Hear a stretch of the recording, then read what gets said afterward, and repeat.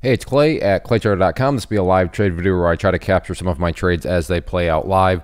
Very quickly, when I say live, what I mean is I'm recording myself right now in real time, seeing the information, seeing the data for the very first time. So if you are looking for a video where somebody's talking to you with hindsight in their favor or they're doing some sort of trade recap, this will not be a video for you. But if you are open to the idea of an unscripted, nitty-gritty, raw look into what it's like to be a day trader and how day trading can play out, then I'm confident you'll find value in this video. So I will go ahead and pause for now, and I will be back at the opening bell. All right, I'm watching 299 here for a potential short, but that would require Tesla to come back down, which as of right now does not seem like it's going to be the case. Yeah, and at this point I can't take 299 either because the risk profile is pretty much distorted now after this candle here is formed. So I'll have to wait for some sort of new setup to take place. So Nvidia, yeah, 29, yeah. And it just keeps on moving upwards here, so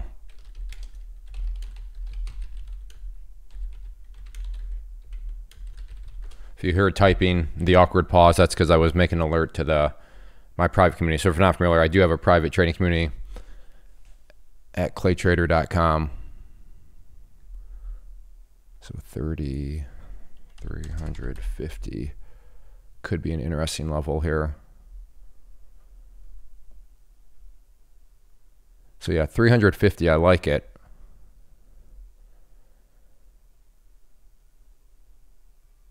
If it wants to come into play though.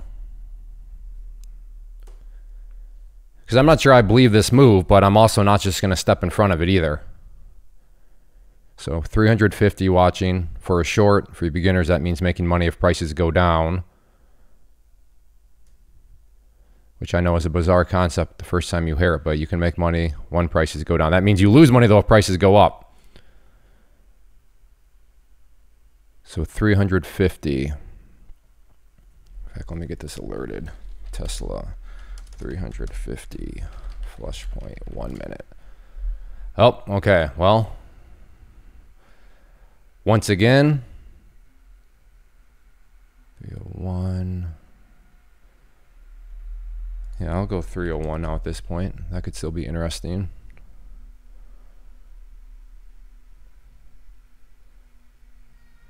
So, all right, I will go ahead and pause the recording software.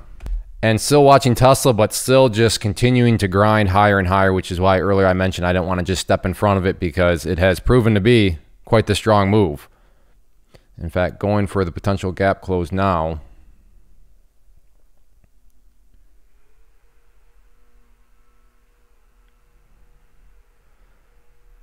$302.50 though is an interesting level. Yeah, let's get short here. All right, well, I got filled 28 shares. So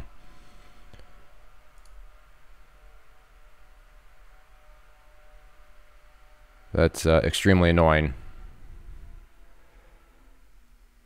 But then again, maybe that'll turn out to be a good thing.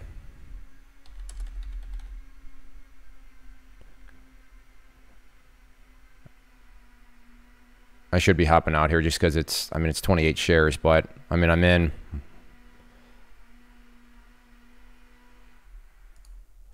All right, so yeah, it turned out to be a bad thing because there was a 25-cent move. I'd still been holding if I had more, but if anything, I guess subconsciously I was probably trying to well, I don't want to lose money, on commissions. Not that commissions were a lot. So there we go, a $7 trade. Yeah, like I said, I would have still been holding had I had bigger size. So this move back up is a little spooky right now. Okay, well, there's essentially a no trade, but sometimes you'll just get those partial fills. So for you beginners out there, if you ever heard the term a partial fill, right there you can see on my screen. Where'd my screen marker go? But I wanted to get, let me just show you real quick. So I wanted to get 325, but I only got 28. So 28 out of 325 is what that's showing right there.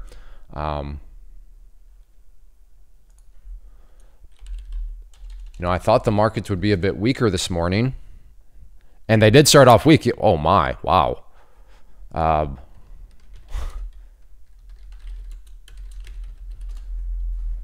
What? Look at that chart. Just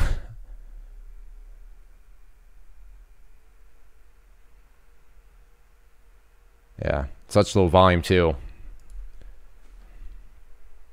All right, I will go ahead and pause the software. But yeah, oh, as I was saying, everything, there's a bunch of gap down. So I was thinking, okay, might get some good setups. NVIDIA, another good example. Gap down. So opened up here, and then look at that, just all up and went. You saw that happen with Tesla.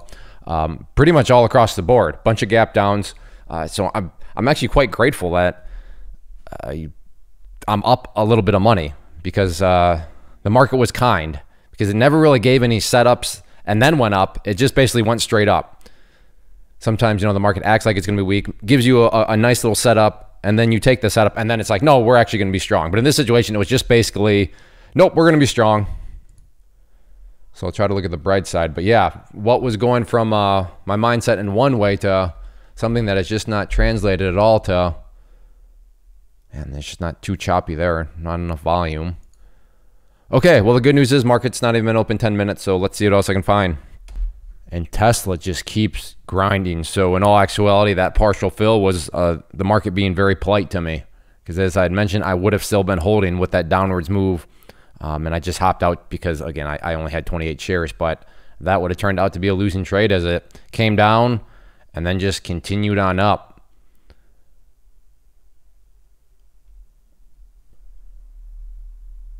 So what's going on here with coin? That's an interesting setup. Yeah. 71.25. I like that. I'm going to get that alerted. 71.25. Push point, 1 minute.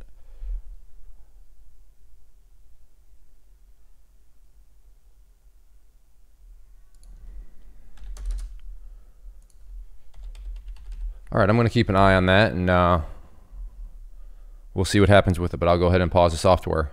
I'm actually going to go and move my order up to 71.50. Bit of a risk because I'm not going to have as much confirmation as what I would like. However, it would also allow me to keep my monetary risk relatively in check. So yeah, I'm going to watch 71.50, try to anticipate a breakdown.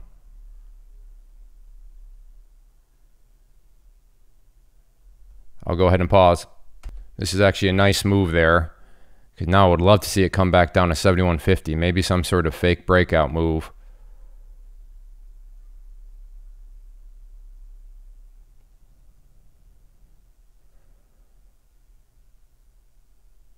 Again, still watching 71.50.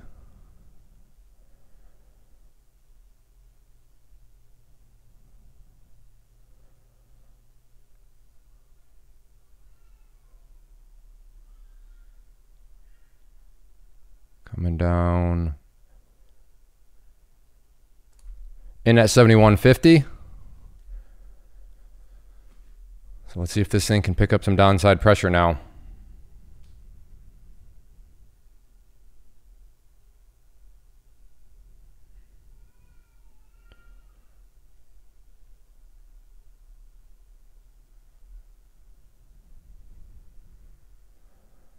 Well, the markets were looking like they were going to come down.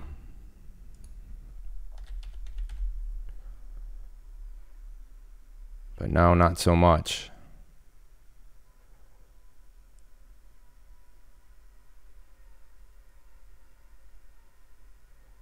Give this thing a bit more space.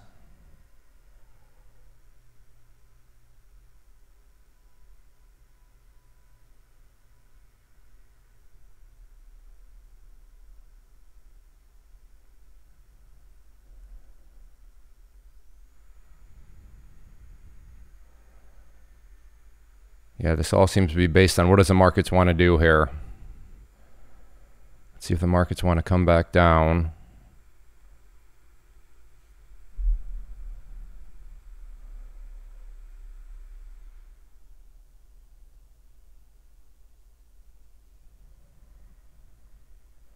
All right, I'm going to go ahead and pause, and I'll keep you updated. All right, has come back down close to 71.50. But it's really just a question of, does it want to get any kind of follow through?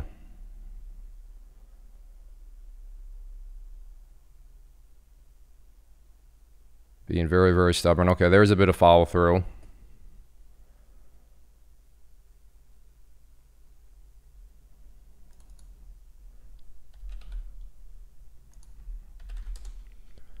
Would love to see 71, but can it get down through VWAP?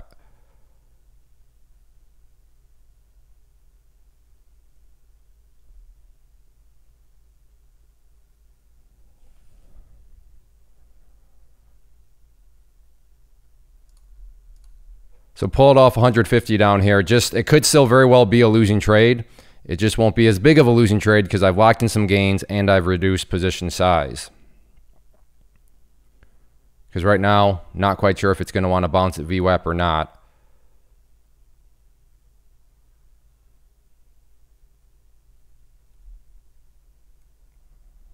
Let's see what it wants to do.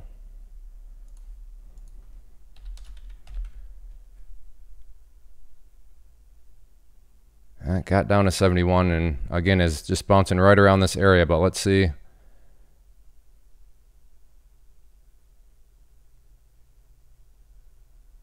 Okay, there's the break.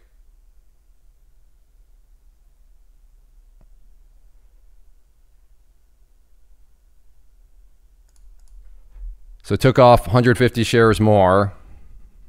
Still have 200 shares left. So not totally sure of the math I can't do in my head, but I suppose it could still potentially be a losing trade, but it would be a very, very, very minimal losing trade at this point.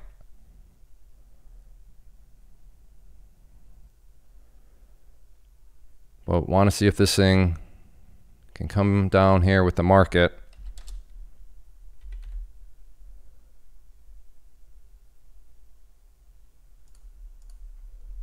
Took off another 50 shares. This move is getting a bit overextended. This is the fourth candle, red candle in a row now.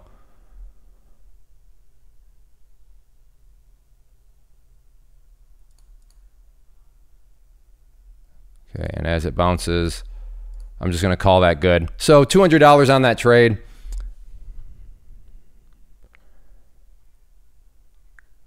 So I'll take it. Let me hop over here to FDX.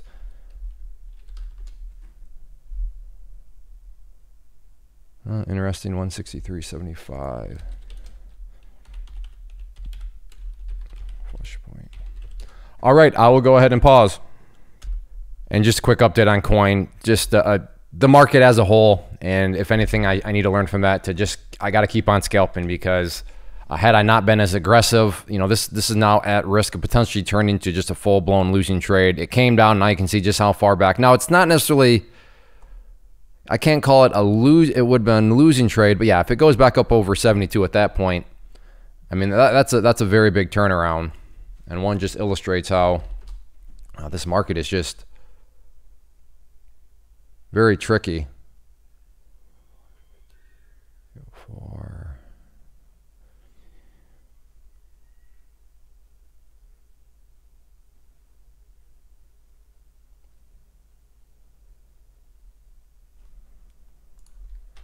I'm just watching Tesla here. Potentially interested setup here where I could get a nice little risk profile, but would like to see this thing push up a bit more. I don't know if it's going to do that. Okay, I will pause the software. All right, I'm going to go ahead and get short here at 305.06, and this is very straightforward. This thing's either going to roll back over or it's going to come up and stop me out as it puts in new highs. But it's just a question of, do I think this thing is at, you know, done going up for a while? I think so, which is why I got short. But if it's not, will put me red, but nothing that will destroy me. Yes, I'll give back my gains, but it's not like I'm up $2,000 right now. I'm up $219. So, you know, like I said, it's not like I'm risking anything. Now, if I was up $2,000 and I'm sitting there saying, yeah, you know, if I'm wrong here, I'm going to be red. You know, that's giving up quite a bit of gains. But again, here, that is not you know, the risk here. So starting to come down a little bit, but I need more follow through. So I'll go ahead and pause the software for now, and I will keep you updated. All right, coming down to 304. Let's see if we can get it. And all out there for the trade. What were you saying, buddy? You remember we shot a squirrel at Nina Bob's? No, that was a chipmunk. A chipmunk? Why did we not eat it? Yeah, because it was only like 2 ounces of meat. Okay. All right, I'm working on a video, buddy. Okay, but Dad, can you stuff squirrels? Yeah, you can do that. Okay. I don't know if it would be worth it, but you can try. Okay. First, let's just get one, then we'll worry about that stuff, okay? Okay, I gotta finish up this video. Can you close the door, please? Hey, Dad. Yeah. We can take a bird nest apart and stuff it, maybe. No, I don't know if that would work. Yeah. Okay, I'll come out in a little bit. Okay. Close the door, thanks. Okay. I thought you mean the outside door. No, that door right there. Thanks.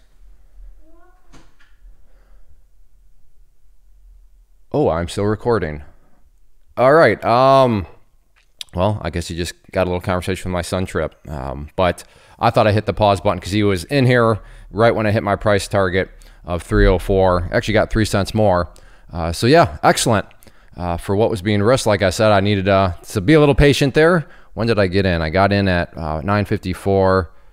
Yeah, so had to sit in it for about 6-ish minutes or so, but eventually got out and allowed me to hit my goal. And that was a very actually straightforward trade plan. It was either, you know, are we at the top, the temporary top? Not that this is going to, I needed it to be the top for the entire day, but enough of a top for there to be pulled back. And yeah, it pulled back and worked out just fine. In fact, in hindsight, I could have gotten more from it, but I mean, come on, that's hindsight. We're all great traders in that regard.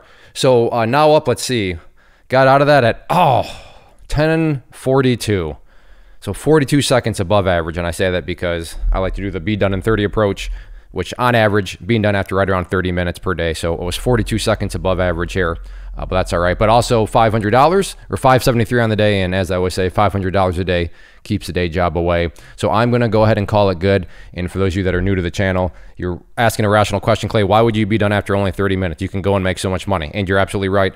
But for my personal, you know, at this point in my life journey, if you will, as a father of 5 young kids, I do this for the freedom of time. I want to be able to go and do with whatever I want. Now, if you're in trading because you want a private jet, then I hope you get that goal. For me, I just want the freedom of time. So if I can put 500 after commissions, let's call it 560 bucks in my pocket after 30 minutes on average, I mean, I'll take that all day long. So am I going to be able to buy a private jet? No, but that's just not where I'm at in my life. Again, if you want to do that, then I hope you get it. Maybe give me a ride sometime. But so that's all I have. So $500 a day keeps that day job away. A nice showing for 30 minutes of work, and I'm more than happy with it. So if you enjoy these live trade videos, please help me out because they're very difficult to make because they are genuinely live. So as stuff's going on, I'm having to think through it. I'm having to talk to you. I'm having to make alerts. So it is very difficult. I don't say it for pity. I just show it or say that to give context that I really do appreciate your feedback, and your feedback is as simple as hitting that like button and leaving a comment below. So tell me what you traded today. Tell me what you're watching tomorrow. I don't tell me your favorite color. I don't know, but a comment, hitting the like button helps the algorithm, helps the channel, and just, you know, lets me know that I should keep, you know, using my time to make these videos. So everybody take care. Have a good one. Again, hit that like button and leave a simple comment down below. First off, thanks so much for watching the entire video. Real quick, before you go, I want to invite you to a live webinar, web class, training, workshop, online event, whatever you want to call it, but it will be me live revealing to you what I've discovered that has allowed me to transform myself from being an employee to being my own boss, including how I had only 1 losing day out of 73 days in total. I'm going to cover 3 keys that have helped me unlock profitable consistency within the markets.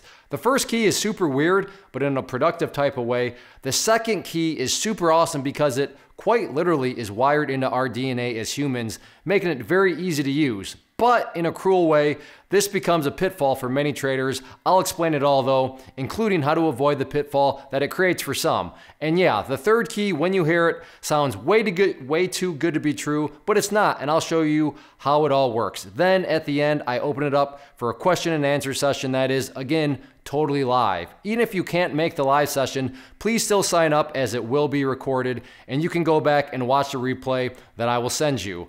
click the image on the screen or click the link down in the description box so you can get the date and time and claim your spot, which I should note is limited due to the fact that this truly is a live event.